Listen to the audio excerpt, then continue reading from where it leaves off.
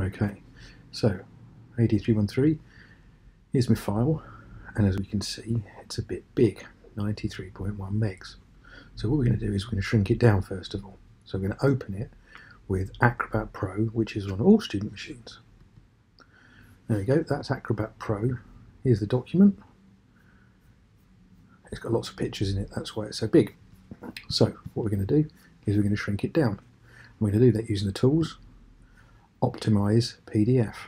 And the optimization we're going to do is reduce the file size. So we'll say yes, okay, and we'll save it to here, and we'll call it small.